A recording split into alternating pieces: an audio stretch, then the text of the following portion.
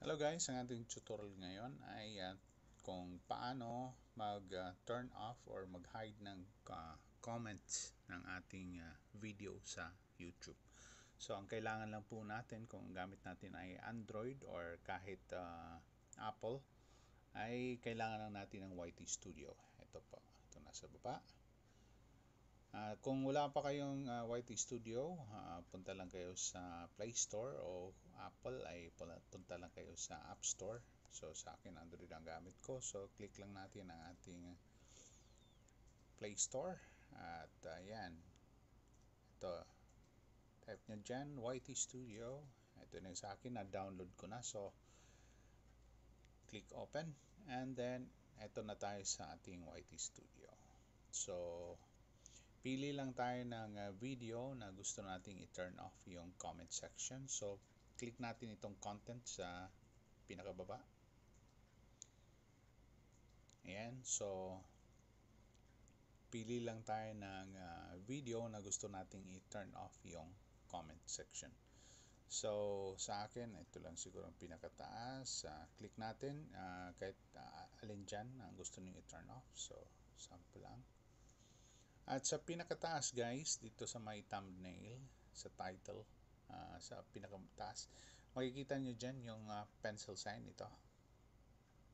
So, click nyo yan.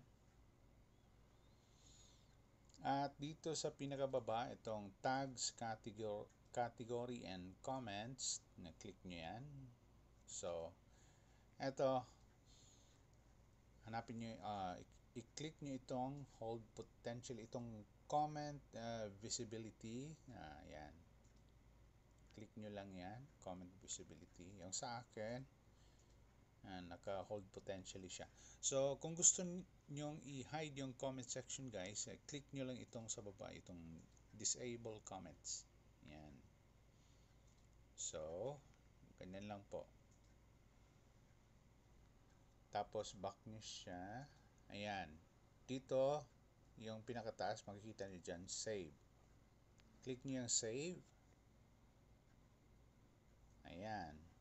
So, kung babalikan nyo yung video na yan, ayan, ito.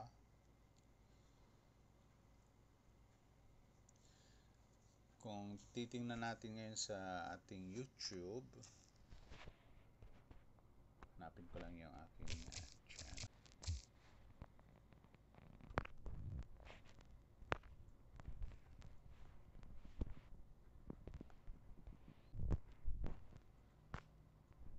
So, ayan na guys, makikita nyo dito sa baba, naka-turn off na yung comment section ng video na yan.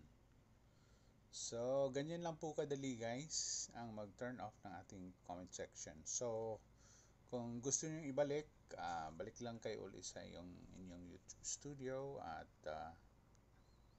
click nyo ulit yung pencil sign na nasa taas. Ganyan. At scroll down kayo sa baba. Ito, tags. And then, click nyo yung comment visibility. Ayan. At click nyo itong allow all comments. Pero ang i-recommend ko ay itong hold potentially inappropriate, para kung halimbawa may nagmumura dun sa comment section ay pwedeng ma-filter. So, ito, hold potentially inappropriate. And then, dito sa pinaka right hand side, click natin itong more options. Click natin yung arrow. And then, click natin itong save na nasa taas. Save. So, kung balikan natin sa ating YouTube, refresh lang natin. Click natin itong video na to. Ayan. Makikita na yung comment. Ayan na po. So, ganun lang po kadali guys ang mag-turn off or mag-hide ng ating comment section sa ating YouTube videos. Thanks for watching!